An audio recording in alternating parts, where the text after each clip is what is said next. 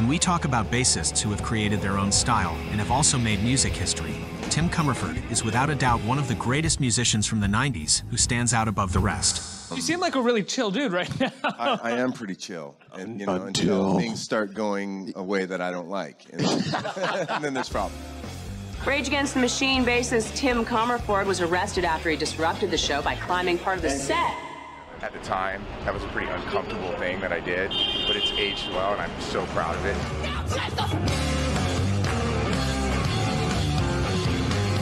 It's a blessing to be in a creative situation with people where you're all on the same page, everyone likes what everyone brings to the table, and it's real positive, and you're creating art together. That's a blessing.